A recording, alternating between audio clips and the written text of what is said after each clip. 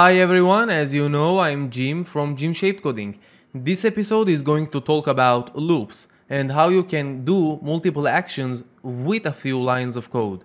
And we will understand the logic behind the syntax of creating for loops. So there are two main types of loops in almost any programming language, and one of them is for loop and the second one is while loop. And they are totally different from each other, and we are going to focus on for loops today, and we will learn about while loops in the future. But let's see an example of what we want to do today. So we have a list of 3 strings and we want to write a description about each name here, and to tell that each one is a great player. We want to put in the same effort as if they were 50 strings in this list. So for example, this is not going to work because as you see here, I have a list of 3 names and I just print each of them and I collect each of them by its index, as we already know from the previous episodes. So this is not what I want to do, because I will do a lot of copies and pastes if I had 20 names in that list. So this is where for loop comes in and could make our life much easier. For loop allows us to iterate over some sequence and adding to it some special actions like in the animation you see right now. So I can go inside a list and I can pick a name one at a time and print it with some sentence like I show you right now. Okay, so this is what for loops are about, and in a minute I will show you an example of how you can create your own for loop in Python. And this is how it is going to work. So as you see in the first line, we have our names list, just the same as we saw in the presentation. Then I have to take the names list and do something with it. So what I want to do is actually going inside this list and tell Python that I want to print is a great player after each name here. So I have to go inside my names. So before the names I can add the in keyword, as we already learned before. I know that it is yelling at me, but just a second you will see that the for loop syntax really makes sense. And if I go in the beginning of this line one more time, what I have to do now is picking a random variable name that it is going to be assigned throughout my loop, so I can use this variable in each time that I iterate over a name. So I will pick a variable name which is called name because this makes sense. And before all this, what I have to do is just simply adding the word of for.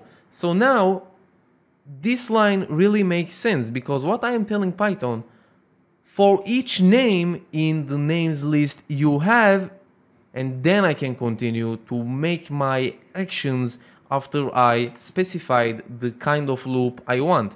And now here will come the colon sign, just as we learned in the if statement. And now I can press enter and start doing whatever I want with each element. So for the first example, what I want to show you is just simply printing each name. Now pay attention here. I want to print each name at a time and not the names itself, because printing the names list each time I iterate over a name does not really make sense. So I just have to write a name here, only the name variable, and now you see if I double click the name, it synchronizes with the name I mentioned in the line above. And now if I run this, let's make that bigger, you see that I get all names one at a time as expected. And now back to our task from the beginning of the presentation. What I want to do now is actually printing that each name is a player. So what I can do here is using a formatted string, just hit the F there.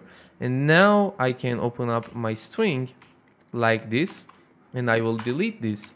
And here what I'm going to do is simply calling the variable of name, because this is the assigned variable for each element that I'm iterating on. So I can hit here the name and print something like is a great player. And now if I run this one more time, the result is just as the presentation, and I get this sentence 3 times. Now, just to make this point really clear, if I go to my names list back in the first line and I add a name here like Jim, let's make this with a single quote just for conventional reasons, and now if I run this one more time without changing anything in my for loop, I will get the same result, but there you go, I also have the sentence Jim is a great player. And this is happening because now I don't iterate over 3 elements in a list, I iterate over 4 elements in a list.